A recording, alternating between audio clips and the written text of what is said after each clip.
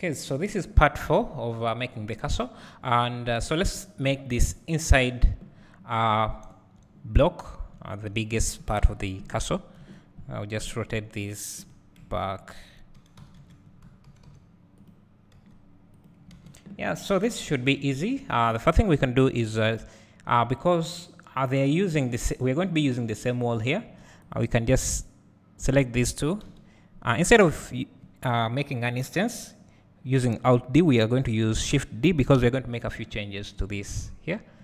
So let's move it around, maybe scale it down a bit because this here is smaller than this. So it should be able to fit inside there. Maybe you need to scale this to around there.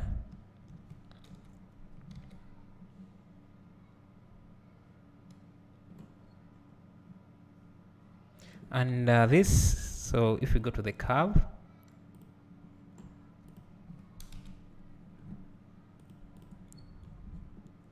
this here should go all the way in to around there. Then we need to subdivide. You can also add more control points by just holding down Alt and then right mouse click if you're using the new setup of right click to select. So okay, that will not add it on the it will just make a duplicate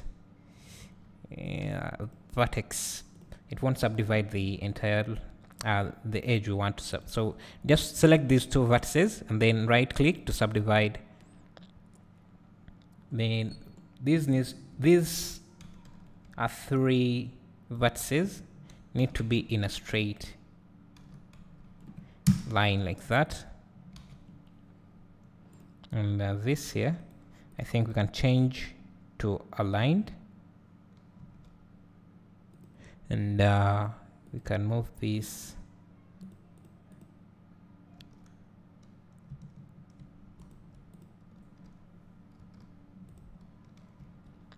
so we just need to make this curved. Let's see if we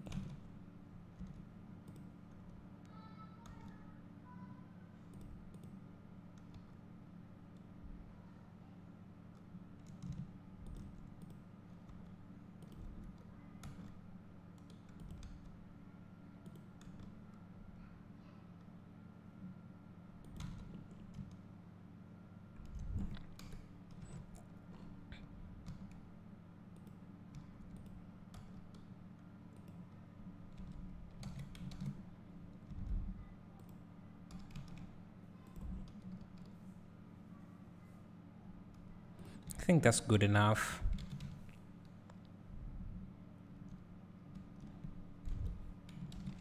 So we just need to scale this, not scale, we need to move these up.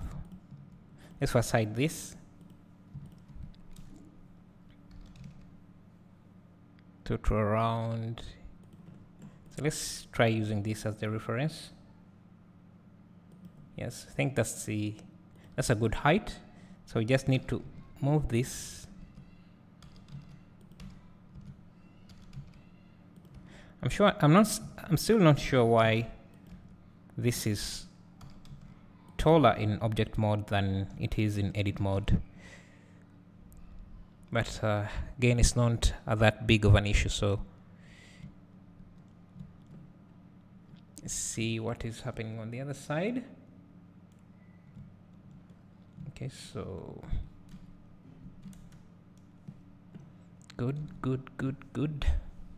I think we can also scale these a bit because they appear to be bigger than the bottom ones.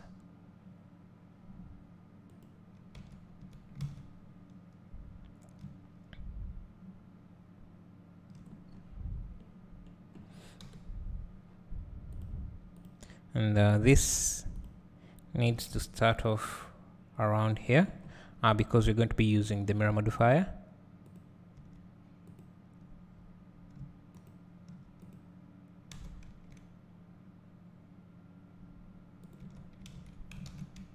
something like that.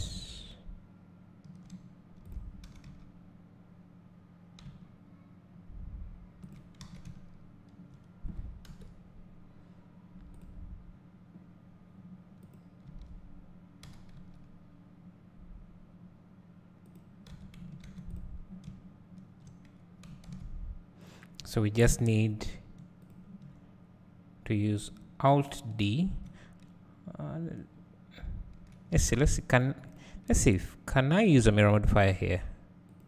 No, I don't think it would work. Oh, it actually works.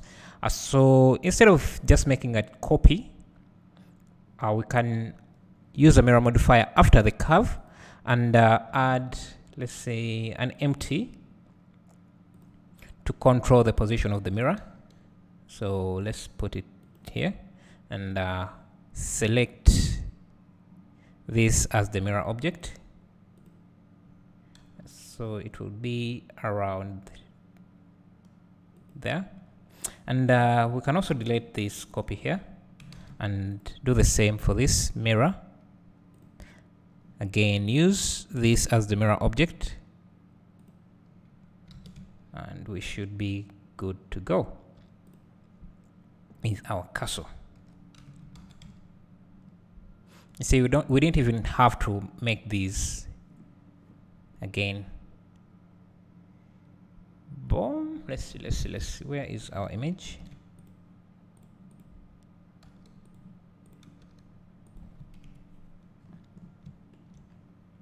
So we have made this. So we need to add this ring here to add that detail.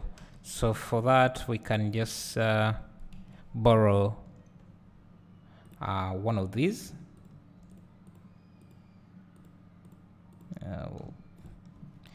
Use Shift D to duplicate, and then make sure you're also duplicating the curve as well.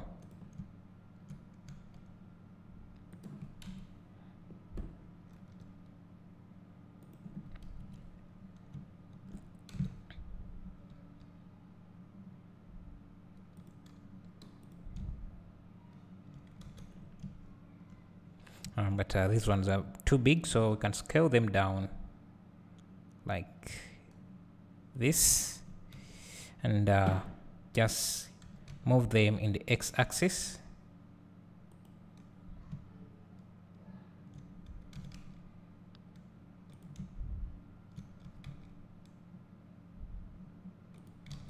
Into something like that.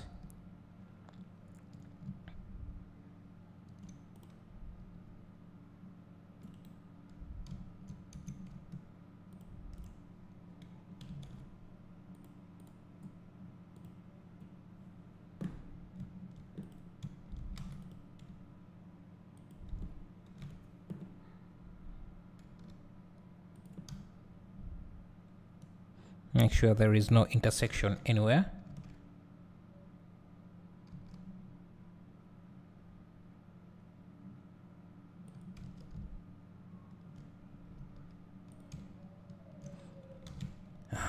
We are good. Let's see if I scale this like that.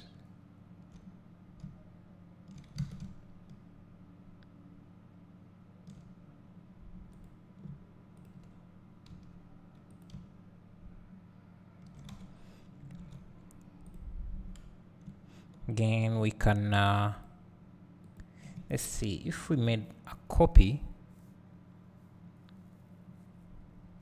Let's go to edit mode. Let's see if we duplicated this, maybe scaled it down a bit.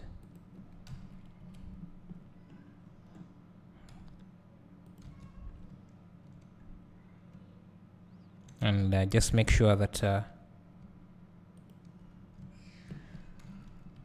these here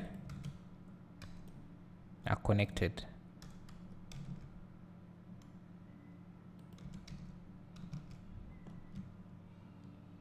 You know what? No. I think just having one is also not bad. We just need to move it up a bit around there, and again we can add another mirror modifier and select this as our object, mirror object, to have it on the opposite side like that. And since this ring goes also around here, you just need to go to edit mode of this curve, hit Alt C to open up the curve. We need to rotate it back to position. We need to change this to vector.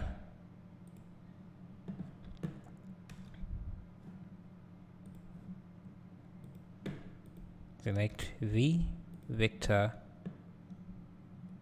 bring this here, then extrude to around there.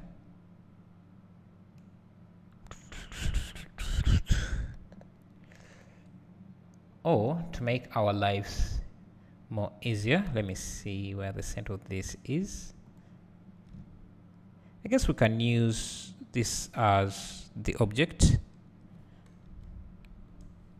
So you can delete this curve and select this curve here, cursor to selected, then move this object to that curve and select that curve as our object, as our curve object. So what is the name of this curve? Bezier curve 2. Just get it in the list here.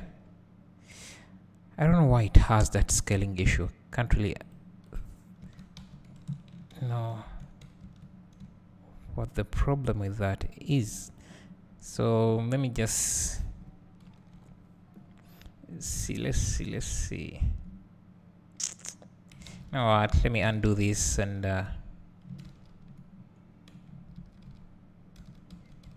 just use our curve,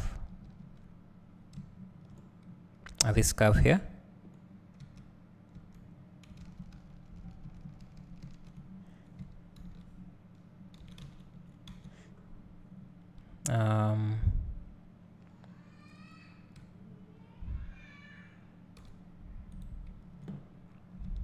You can go to edit mode. What I'll do, I'll first make these extrusions. Scale Y, move this around there.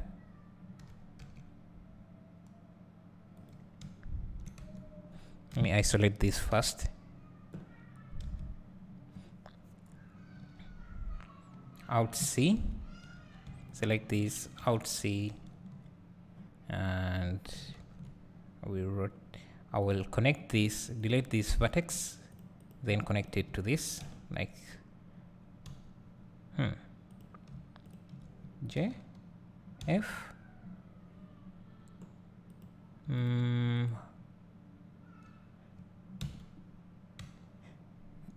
don't remember.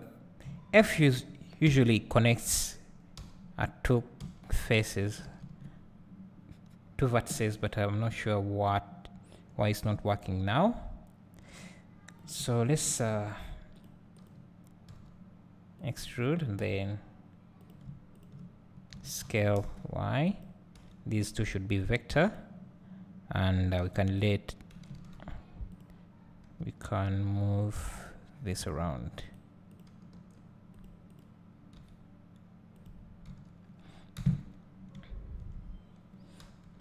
Then we can bring this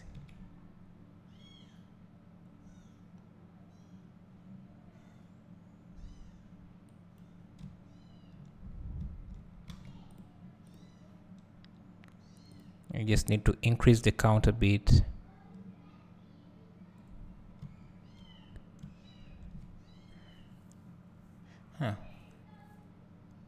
Actually, we need to use this curve because it goes around. This ring is supposed to go around the entire castle, so yeah, we just need to use the same curve and figure out why scaling in the different axes. So need to change this. Need to change this here. Let me make sure this is recording. We need to change this to fit curve, and then select this curve as the object, and in the deformer we need to select again the same curve as the deform object.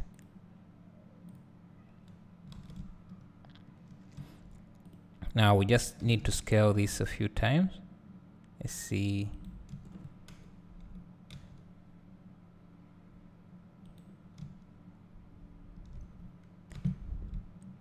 If I scale this, first let's position this.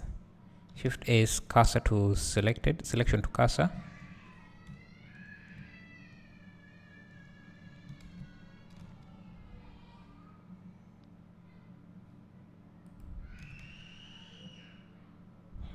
Then what's not working now?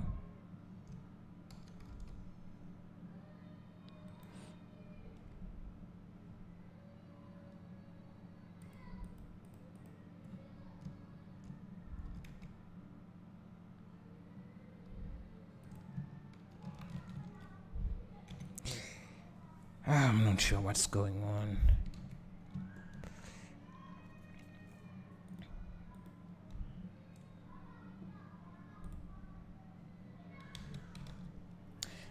I'll clear that in the next lesson. So yeah.